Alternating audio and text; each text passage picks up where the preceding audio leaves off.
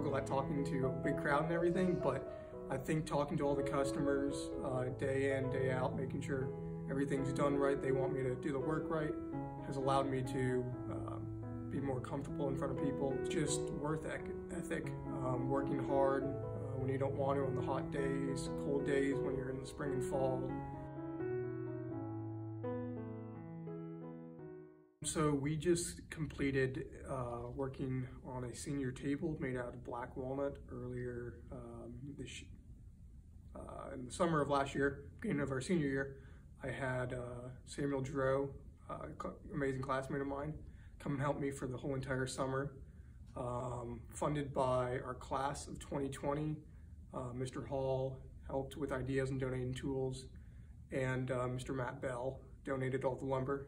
And it was an amazing time to just communicate with all our classmates, work on ideas, work with Samuel the whole entire year. So it was probably one of the most memorable things I'll remember. And it's a great contribution to the school that hopefully the school will remember our class for.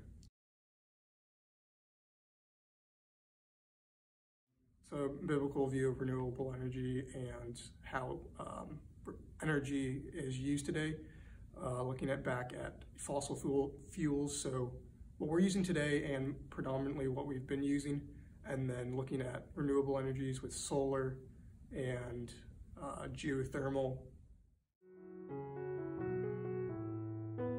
I'm not a big fan of getting in front of people. To get comfortable talking in front of a crowd, in front of your classmates, in front of a camera for Dr. Chernikon, and that's greatly helped and benefited me.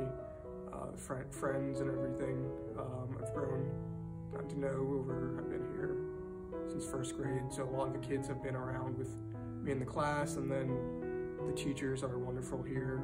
They work with you amazing. I've gotten to know some of the teachers on more personal levels as I work for them outside Mars Hill, or they've helped me with school projects or something like that.